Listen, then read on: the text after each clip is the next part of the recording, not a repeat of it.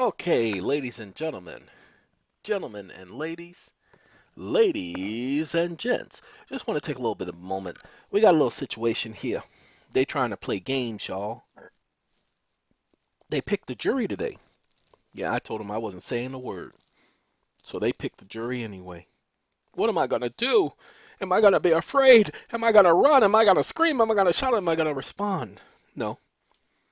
They made it a point. If he doesn't say anything, then you don't have to infer this and infer that. They just kept mentioning and wanting me to object and step in. Ladies and gentlemen, let me show you something. This is the appeal. By the way, I've already gotten the appeal written. I just have to finish it. What do you mean you got to finish it? Well, it's like 60 points. Then I got to go back and take some junk out. Okay? This is the appeal. But I want to show y'all one thing. One thing. Give me 1 second. Is that it? No, that ain't it. That ain't it either. Oh, I think this ain't it. I think that's the extra stuff. Hold on. Nope, that's it. Affirmative defense, due process. Because I'm bringing up some things that I've been wanting to bring up for years, y'all. But there's one thing I want to show y'all because it's impotent. Impotent. Okay. This is the legal definition section. We got the legal definition for presumption and the legal definition for affidavit. But we want to talk about Mirandizing. Pay attention. You have the right to remain silent. Anything you say can and will be used against you in a court of law. You gonna be using stuff against me? You ain't using no stuff against me.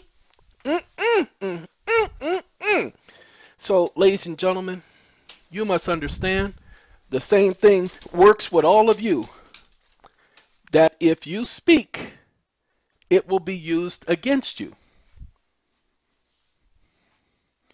So I'm putting it to the test.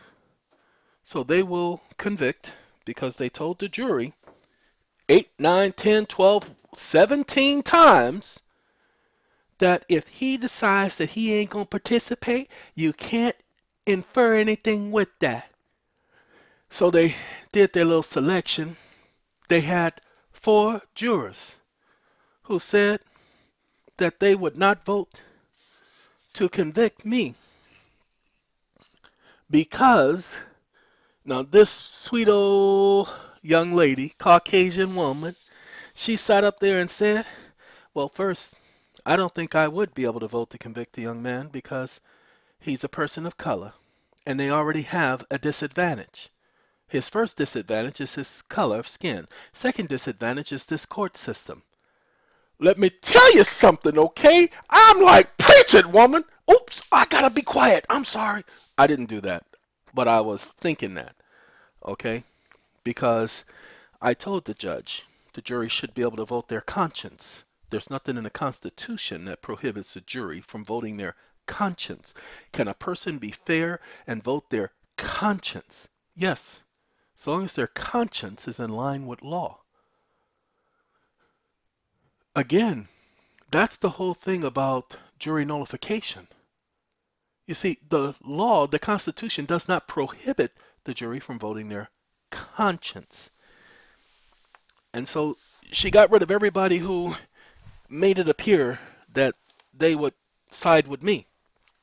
They didn't know me. I never said a word. But I believe many of them understood exactly what I was doing. I believe they knew that I wasn't crazy. Of course, the prosecution and the judge wanted to portray me being crazy. See, they kept referring to me. They wanted me to speak up. They wanted me to say something because once you speak up after the jury is selected, you can't exercise your right to remain silent at that point. You got to do it before the jury is selected. So let me make sure. Oh, by the way, they said that I was driving without a license. Nobody gave me a citation. Nobody wrote me up. Nobody pulled me over. Oh, by the way, I actually gave away my car today. Well, actually, I did it yesterday. I sent the keys to the person today. He's going to go pick it up, knock himself out. It's a company car. So, oh, I didn't tell you guys? Yeah, my cars are registered in the company's name. So when the police want to pull somebody over, they're pulling over a company car. But it's a company car that as some of you guys who are having a Q pack are going to see, company car that is listed as non-profit, non-commercial, private use. That's right. It's literally, we didn't list it that way. The, they list it that way. And we're going to do that for our Q pack people. We're working on it. Okay, you just going to have to be patient. Not going to get it tomorrow. Not going to get it next week. We're working on it. Just got to be patient. Many of you who've been purchasing the Q pack and sending your receipts and everything, we've been getting those, so we want to thank you.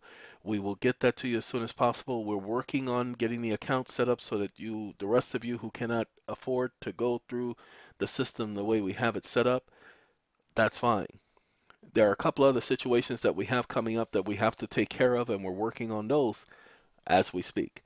So by Thursday, Friday, they'll be taking me into somebody's custody. Look, some of you are going to be happy about that, and you deserve everything you got coming in life. And I do wish that you get exactly what you got coming. And I'm not joking. I'm not lying. I'm saying for that type of attitude, you deserve everything you got coming. Don't complain. When you get it, when it comes your way, don't complain. Those of you who want to understand, I'm going to be okay. I've known about this for 18 years. Okay? I'm all right because I get to take care of the arbitration issue. I get to take care of the warrant that they have in Puerto Rico. I get to kill that. All I do is do a written warrant search. And once that's done, that's taken care of. Then I get to take care of the appeal that was going on for 3.5 years and they never responded because they were using a warrant in Puerto Rico as an issue. I just had to wait. Okay? This is all a game, people. They're playing games. So now I play games back. But the God that I serve is doing this for my protection. They're not doing this to me. So please don't think they're doing this to me. That's why I say the people who think that ought to get what they deserve. The people who think that and who think that in a negative way and who think that, oh, that's what he get, then you deserve everything you got coming. If that's what I get, that you deserve everything you got coming. So, ladies and gentlemen, in a nutshell, everything is okay. Do not worry about me. Do not cry for me, Argentina. You bet not cry for me. Okay? I am going to be okay. Because I will, like I've done before, gut that mother from within. That's what I do. I rip the thing apart from within because that's what I'm good at. Yeah, they'll try their little stupid stuff, but I'm all right, everyone. All right, just want to make this one short. We're going to get back with you. And yeah, that's it. Have a good day, everyone. Have a good life. Have a good night. Have a good time. I'll be right back.